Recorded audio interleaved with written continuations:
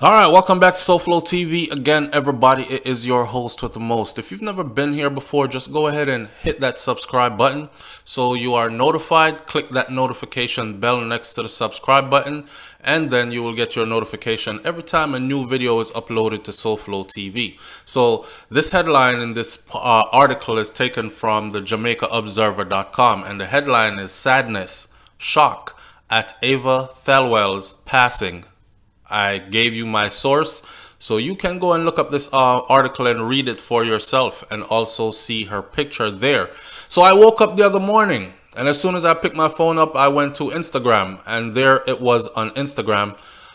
Suzuki Vitara black Jeep, I believe it was being pulled from the water off the Rio Cabre with a female seemed to be strapped in the driver's seat. She looked motionless.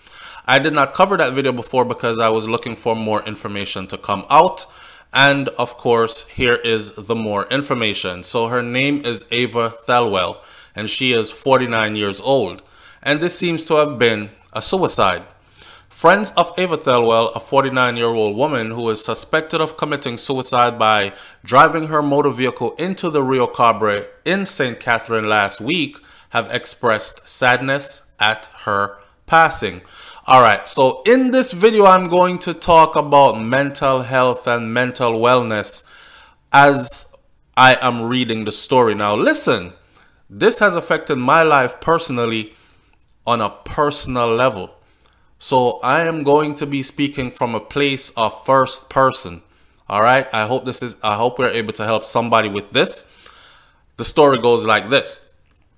At the same time, people who did not know her took to social media, theorizing that her charming appearance perhaps masked the inner battles that she fought.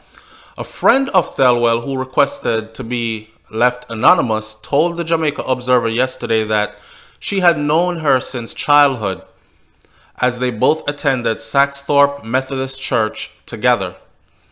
She said that she's still shocked. She can't believe this. Knowing her, I never saw this one coming. She was a beautiful person inside and out, and is always smiling with this ironic in the way, it's kind of ironic in the way how her life ended, she said. Police reported that Thelwell, the mother of 2 adult children and who lived in Kingston, was seen lingering near Flatbridge from about 10 a.m. The cops now said that about 2 p.m., she allegedly, according to eyewitnesses, drove her vehicle to the middle of the bridge, stopped, and then ran her Suzuki Grand Vitara into the river. She was pulled from the water by divers and taken to the hospital, where she was pronounced dead. And that is the video that I saw of them pulling her from the water. Another of Thelwell's friends shared on her Facebook page a picture of them together, smiling at an event. And she stated in a post that this is how she would want to be remembered, smiling, because that's how she was. I was devastated and I was hurt, that my friend, my dear friend, left us. I heard about the incident of a person driving themselves over the bridge, but I never would have imagined that it was her. Another Facebook user described Thelwell as a beautiful woman based on her pictures on social media. I don't know her, but my deepest condolences to her family. This is so sophisticated and beautiful from the picture that I've seen. I just wish that she called and talked to someone. I'm going to talk about all that. Everybody always wishes that you had called and talked to someone. And then when you do call and talk to someone, no one really has time for you. I always tell people, don't greet anyone by saying, "Hey, how's it going?" Don't do that. Hey, how you doing? Don't do that. Because if you ask someone how they're doing, you must have time to listen to them tell you how they are doing.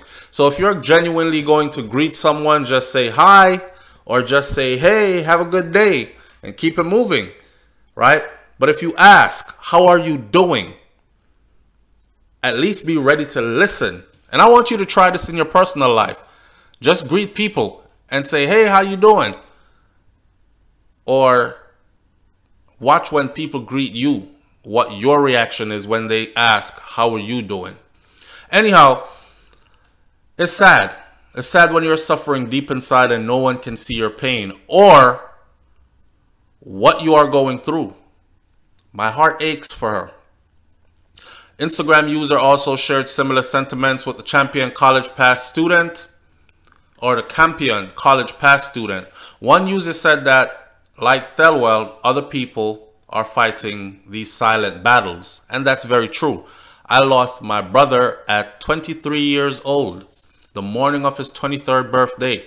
I had to go identify him.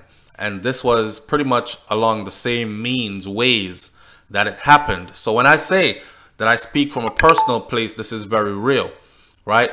As Caribbean people, we tend to look at mental health, mental wellness in a totally different light. There's nothing medical about it when there should be. There's nothing scientific about it when they should be. There should be. According to our culture, mental health is about you not being strong enough or somebody did something to you. Like spike him spliff, put something in his drink, set obi upon him, that kind of stuff. Or we can pray it away and we can pray about it and it will all go away. That kind of stuff. And that praying stuff works to a certain degree. Okay? So it was one of those situations. We need to check on our loved ones. We need to check on our loved ones as much as possible. And I don't mean to just say, you're good, you're all right. A lot of us don't even stick around to hear when we say, you're all right. What if they said, no, I'm not all right, I'm not all right, you know. I go through some things and God know I can't take it no more. My head attack me, I don't know, I can't sleep, I haven't slept in a week, I haven't eaten. I actually feel like I want to kill myself. But how many people are trusting enough, you know, to say things like that too, without them resorting to what we've been culturally taught to say? Either they go tell somebody else and then they take it and turn into a joke or a conversation piece. Yes, SouFLo over there mad out, you know. Me stop and ask him how him doing, him alright. Him tell me one bag of problems and about him want to kill himself and all these things. You know, to say him weak out. Yeah, boy, I must say the COVID thing, me don't know him. Weak out under the pressure. That's how we talk about mental health. Not, oh my God, did you just say kill yourself? Okay, I'm not leaving your side. I'm not leaving your side. We are going to have to go get some help. Come, let's go get you some help. You know? So, culturally, it is embedded in us. Caribbean people, especially I know for a fact, Jamaican people, because I'm a born and raised Jamaican. So, Jamaican people, it's in us to look the other way on mental illness or to make the person who is suffering from mental illness feel as if it is their fault and they're not being strong enough and that, or you're not praying hard enough, all that, right? It is sad, man. A lot of people are suffering deeply, a lot of people. So one user said that, like Thelwell, other people are fighting these same silent battles. We need to check on our loved ones, and I mean really check on them. Let them feel like they have someone they can talk to, because these battles that are being fought silently are deadly. You hear that? These battles that are being fought silently are deadly. It's just like the person who gets up and does murder, suicide, kill their spouse and then kill themselves. That person was suicidal all along. You heard me? I've seen people flip out and kill their whole family and then kill themselves. Or kill their whole family and didn't kill themselves. Either way. So these silent battles, they're deep and they're deadly. They're silent and they're deadly. Another user who is a wellness advocate said that Thelwell always reposted her content about mental health and self-care.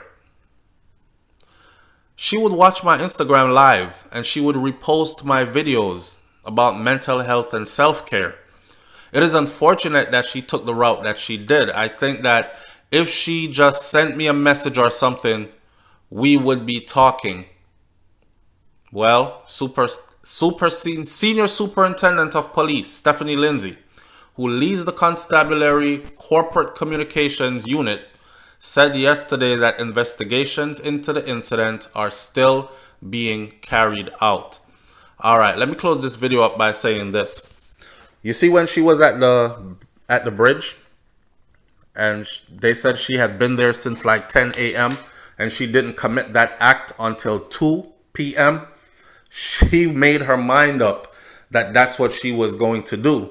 But then there was a part of her, the sane part of her, the healthy part of her mind said, that's not what you want to do. And it was wrestling with the part of her that had become ill that said, this is what you want to do it. You're better off not being here. Do it. And that pressure becomes so overwhelming that they actually commit to the act and do it.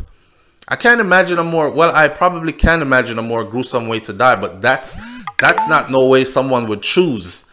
Strapped inside of a car, sinking in water. That's like some horrible movie scene. So we must first imagine how much pain this person was going through in their personal life, inner turmoil, that they would prefer to die like that than to continue to live.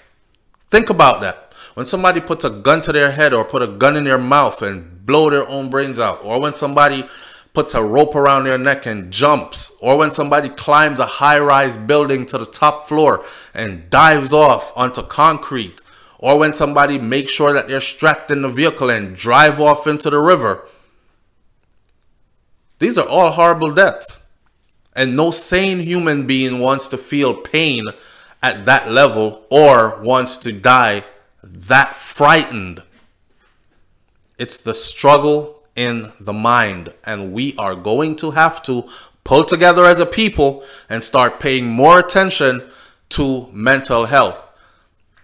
Not just the madman that we see on the street, not just the madman, but to the people around us that seem like they are okay. Seems like they are up and smiling every day and they're optimistic and they're making everybody else happy in the room and they're known for smiling. Check. Because that outside smile, usually, a lot of times, well, not usually, but a lot of times, that bright outer smile is hiding a lot of darkness inside.